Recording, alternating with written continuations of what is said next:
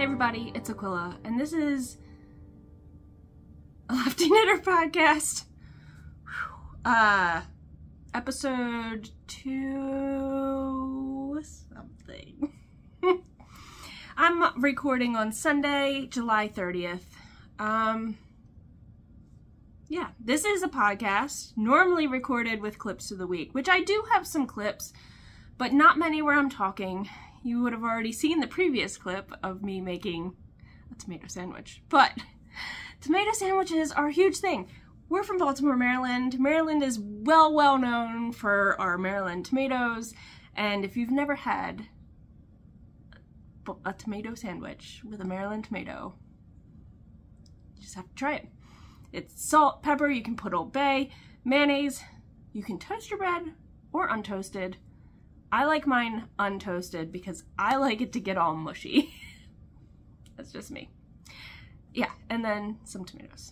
So if you like tomatoes and you've never had a tomato sandwich, I highly encourage you. PSA for the day. Oh boy. All right, so this is normally a mostly fiber arts podcast. Sometimes I throw in other things that I've been doing that's crafty, and yeah. I think I mentioned in previous episodes that July is a really hard month. June and July for my work is really difficult. July is really difficult, like really difficult. And we've just had some other things that, you know, haven't been the greatest, losing my cat, and then we had some other stuff. And not everything has been bad, but it's been enough that it's drained me. It's drained me a whole lot. And I've come home and I've done crafting. I just haven't wanted to turn a camera on or even talk, so I've just recorded. I'll have clips of me at the end doing watercolor. If you have any interest in watching and staying tuned for that, then I highly encourage you to stay and watch the whole video. But yeah, I just haven't had enough energy to put out content, and so I've worked on things that I've wanted to work on. I've slowed down and just did what we needed to do in the house to keep our household functioning, and yeah, and that's been the most of it. So yeah, I am so very close to finishing my Ripple. Oh my god, I forgot. It's the Ripple cardigan. No, the Ripple Camisole by Jessie Maed. I did bust into, and it's kind of sad that I had to bust into a second skein, but at the same time, I also, well, let me just show you. It is a ribbed tank top, essentially, a camisole. And you're supposed to knit the body to so many inches. Well, when I tried it on at so many inches and the top of your knitting, because it's a bottom-up garment, it wasn't quite as long as I would want it to be. So I did knit a little bit further. I think I took my marker out of how much further I knit, but let's get this to a position where you can see what's happening. So this is the front, okay? And hold one.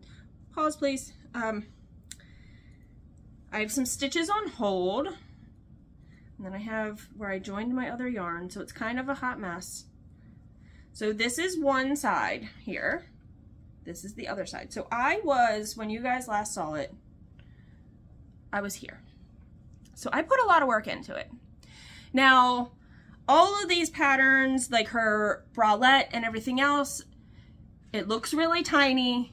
It will go on.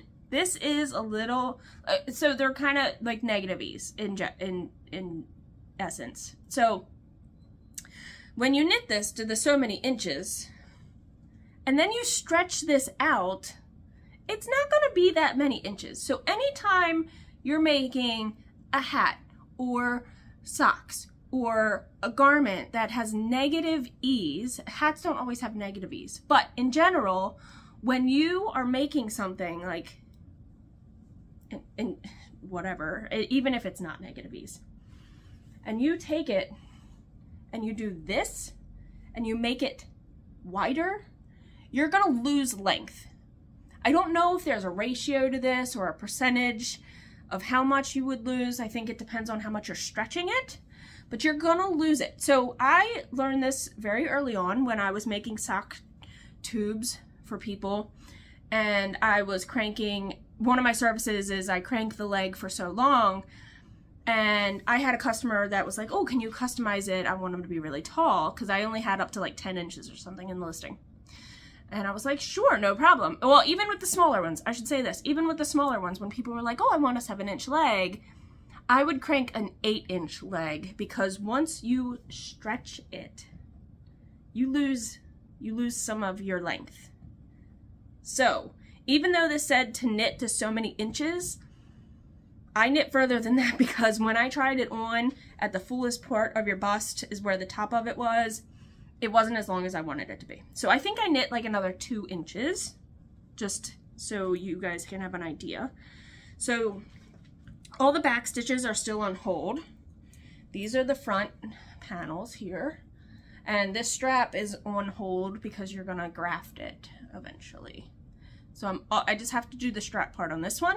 Then I have to do the back V's, and this will be pretty much done. I have been knitting on this a lot, watching Good Omens. So if you've not seen that show, it's on Prime. It has, I can't think of the guy's name. He was one of the doctors from Doctor Who. David Tennant, I think. I've been watching that. I really enjoy it. It's produced by Neil Gaiman, or it was a book written by him first, and it's probably maybe other people, but I don't know all the details.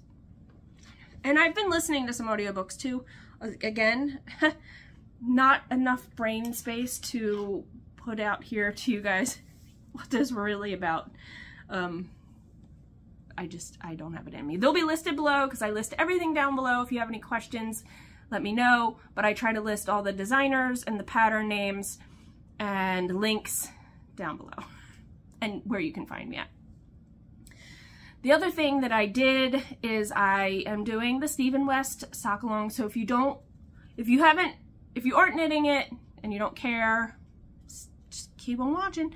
Or if you aren't to clue 4, don't watch, because I have finished only one of the socks for clue 4. I haven't put any on sock number 2 for the 4th clue yet, but I have finished, except weaving in ends. So I'm going to talk about it a little bit, because I feel like, I don't know, if you're not, I want to talk about it. So I feel bad like putting this out, but like clue 4 has been out now for, I don't know, some time. So clue 4 had you had done a little bit on the foot, and then clue 4 had you finishing the foot and the toe. So here is the sock. Are these going to be an everyday sock? Am I ever going to, no, they're not. Are they going to be a sock I ever wear again? Nope, they're definitely, or make again. Nope, definitely not. The novelty of making it and wearing them as house socks, totally down for it. Totally down for it. I think people were talking, okay, so let's go back. Clue 4 started here, and you're repeating this section, but it's a little bit different because they're not staggered. They spiral, the little bloopies here spiral, and the bottom isn't textured at all, just so you know. I don't think if I were to wear these in socks, I want this texture. See the bumpies? The bumpies? I don't want that in my shoe, first off. Then I think people were not very, they were not happy with doing this cable in the decrease of the gusset, which was clue 3. And I was a little worried. I was concerned that this cabling was going to pull it in and make my sock too tight. It didn't, it fit fine. But I do think people have taken that out because they didn't want to do it. And they left the 4 stitches because it's a 4-stitch cable, and then they were too big. So if I were to suggest anything, and you are going to take that out, take out those 4 stitches, decrease, do a decrease in your gusset here to take out those 4 stitches, because I feel like it's going to be big. Because cabling brings your knitting in. It pulls it in. The other thing that I've never done before, or even thought about doing, which was interesting, is this broken rib toe. Let me turn it so you can see. The broken rib. Interesting, yes. Again, concerns about it in my shoe? Yep. I love this part, and I would knit a whole sock in this part right here. So if he does another one, will I do it? Yeah, I will, because I learned things from it. I thought it was interesting. Actually, my biggest concern, people were concerned about these, the cable, which my biggest concern was at some point for this cable, you're slipping those 4 because you're never knitting with pink. You're always slipping those. But you're also slipping 2 other stitches sometimes. So you're slipping 6 stitches. Normally, when I'm doing a fingering weight and I'm slipping anything more than 5 or 6, I'm catching a float. But I didn't catch any floats, so there are floats on the back side because you're slipping 5 stitches, 6 stitches. I thought that was gonna leave gaps. I didn't get any gapping. Some people had gapping. Oh, I did have a little bit right there. I didn't have that. I still think they're cool, but I can see why people were like frustrated, not happy, but so many projects out there for this. I am curious, looking in maybe a week or 2. Sorry, I'm still showing this. In a week or 2, maybe longer than that, going and seeing how many of the project pages actually have finished objects. I know not people always update that, but I think when this came out, and right before the clue came out, I think there was over like 2,000, might even been more, project pages for this knit along. That's a lot. And I know his shawls always get that too. They always have a ton. But, all right, I'm gonna put this down now. I am gonna obviously finish the second one. I think they're cool, but I just don't think I'm gonna wear them in shoes. I'll wear them with like my slides and slippers, but probably not with shoes to go out in. Maybe boots, maybe not. All right, so I told you guys I've been just kind of taking it easy and slowing it down, and I'm gonna insert a clip here. Hello. So I'm gonna be recording a little clip while Hazel is not here, so I figured I'd ask her to come on and show what we have been doing. What have we been doing lately? We've been doing watercolors, and I've been really liking these. It's black, plain black, or plain white.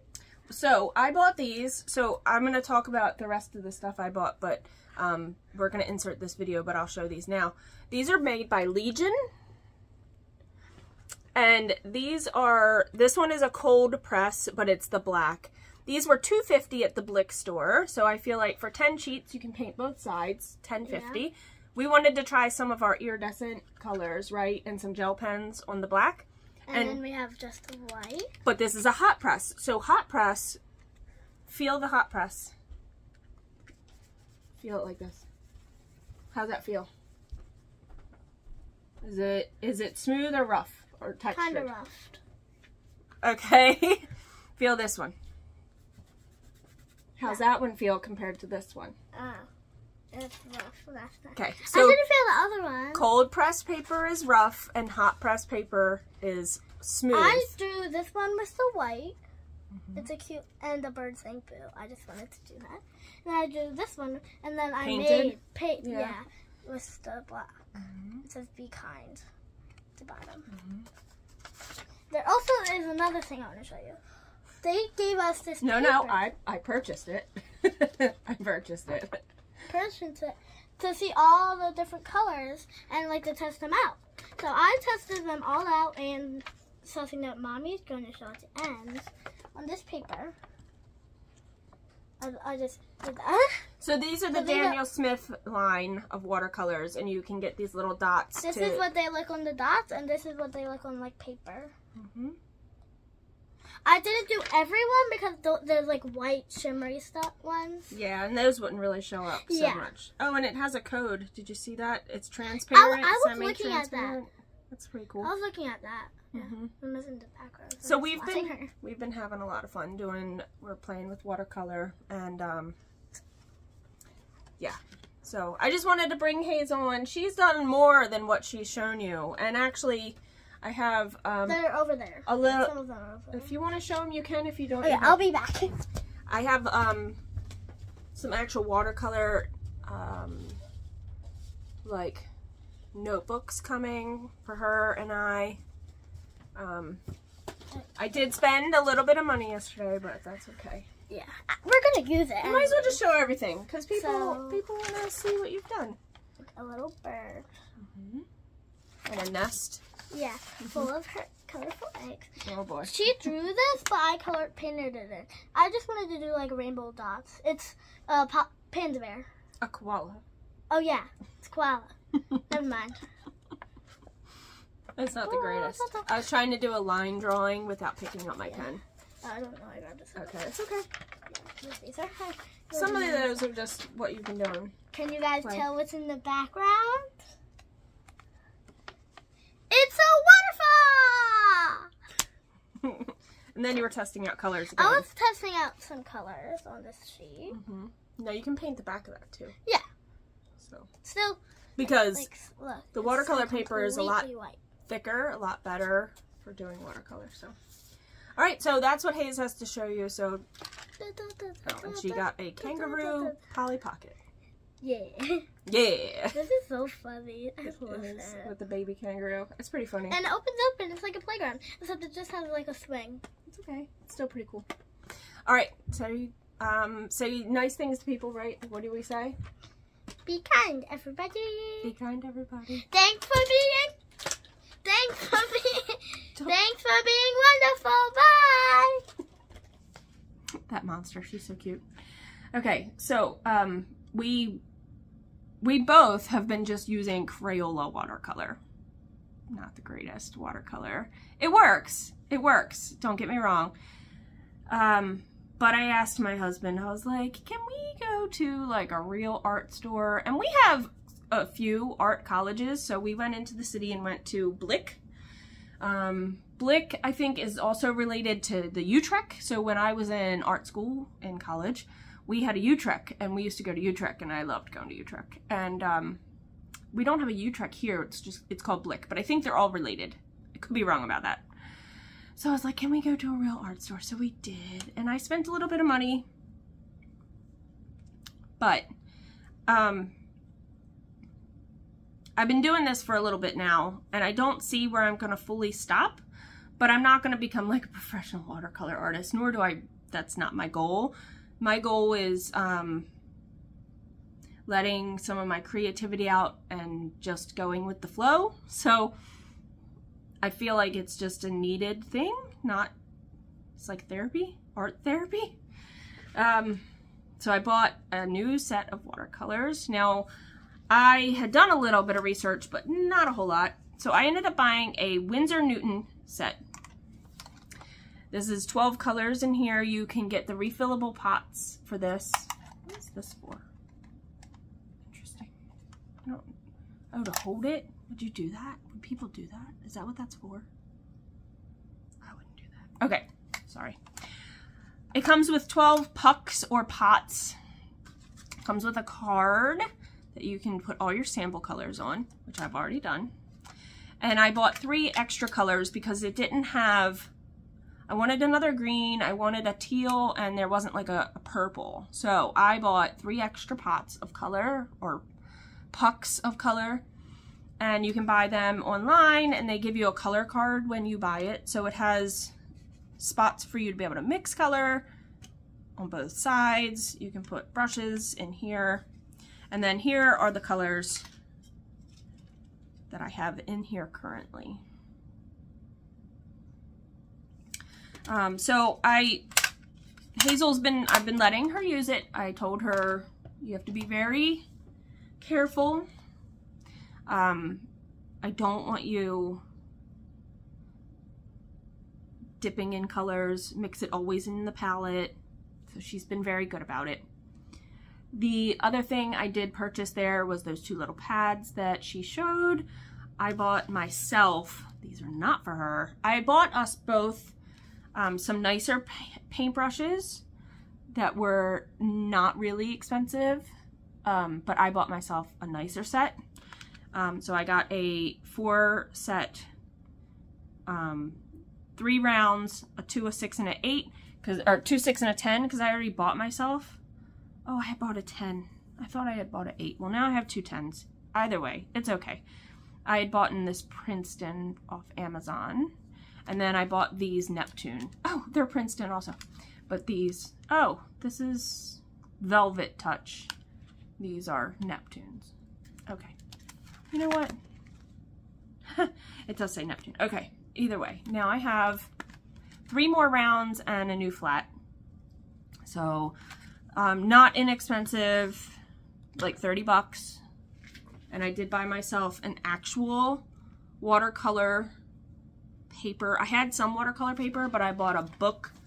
The other one is a tablet, not a tablet, where you rip the pages out. This one I can turn the pages and I don't have to rip them out. So I bought, it's 20 pages and you can use the front and back. So, because they're so thick. So I bought that. It's okay. It's okay.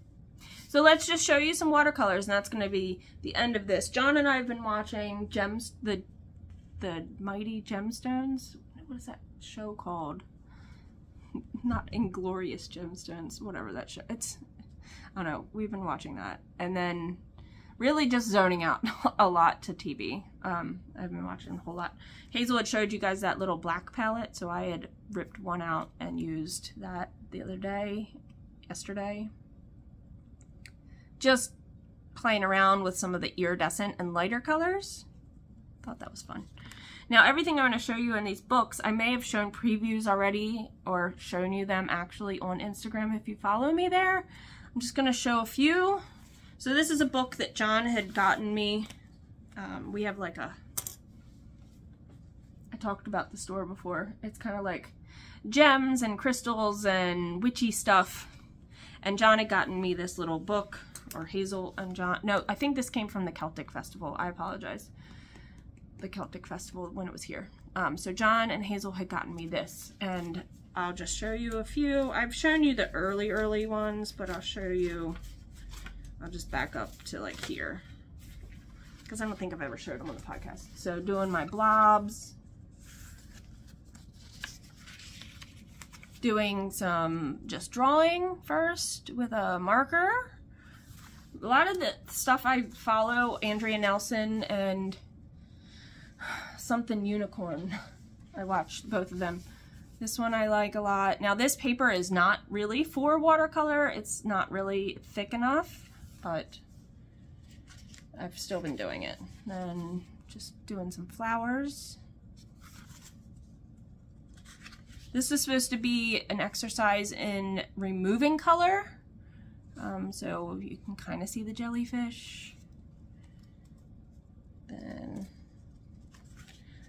an owl, just another one of those line drawings where you don't pick up your pen, you just keep going. Continuous line drawing. This is supposed to be more like geodes, so it's just practicing having a lot of water on your paper and then having the water, adding paint to the edges and like pulling it in, or, you know, into the centers. A lot of these are just watercolor exercises. This was just playing with petals. So playing with my paintbrush. This was another one that she had kind of done. It was supposed to mimic like how petals of flowers on the edge where the bud part is. get that green tinge, and it was just layering. Messed up real bad down here, but I think it's because this paper is just not the greatest. And then this was with the new paints that I just showed you. I really like my flowers up top. They're probably my favorite flowers I've done. And then that's the last thing in this book. And then the bigger book, I have a few things, and then I promise you, I'm gonna shut up about watercolor. This has just been freeing my brain of things. So I'll just start at the beginning because I've never shown anything out of this book on video. So this is the book he got at the witchy store. I've shown the book. I did a jellyfish. This paper also doesn't hold like the color real well. It's always comes out real pale unless I layer it a lot. This was just practicing just color. Another continuous line drawing. Hazel wanted me to do snails. So I added some snails and some ferns and some flowers. This was me just in my head doodling, and then I went back and colored it later. So just doodling with a Sharpie. This is probably one of my favorites, and I'm excited to try this again on real watercolor paper.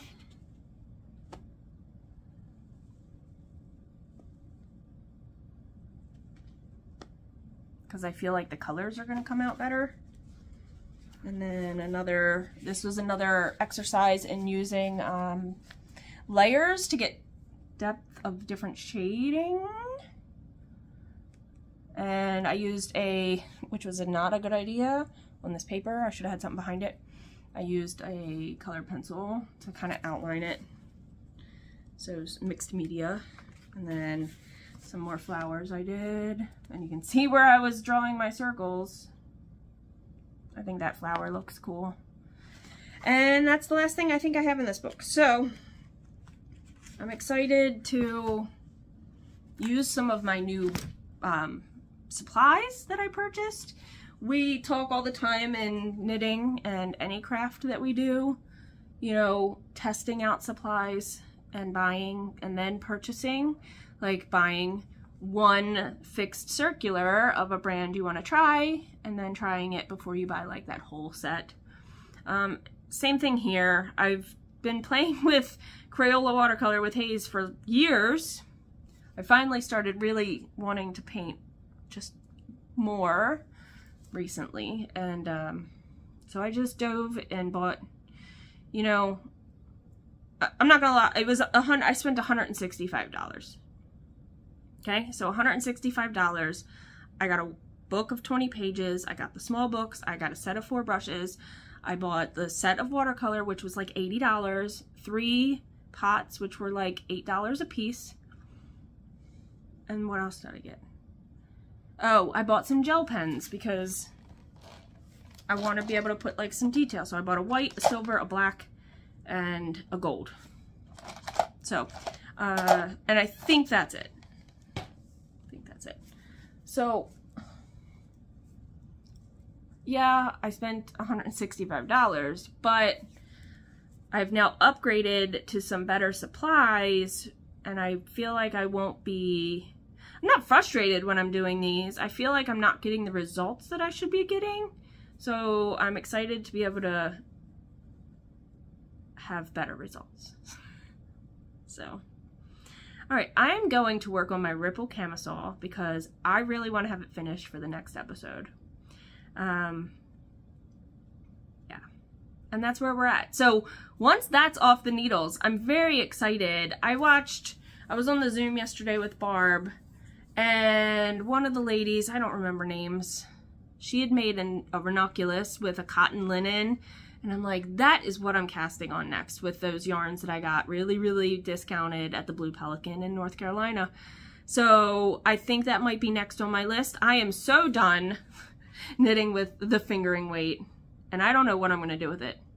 It might go on my machine and I make some scrubbies. That might be what I end up doing with it, because I'm not going to make anything else with that.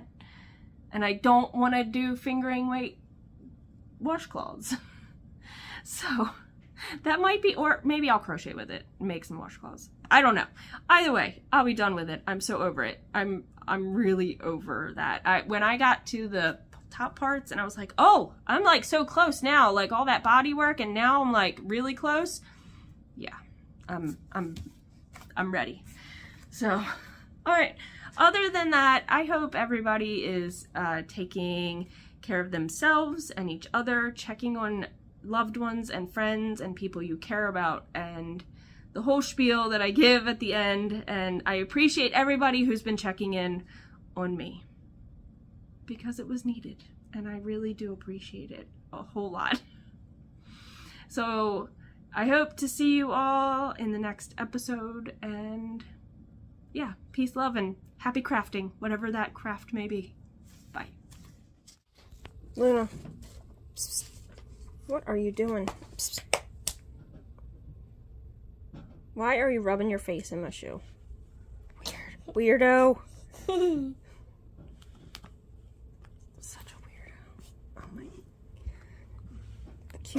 Cute weirdo. Bye.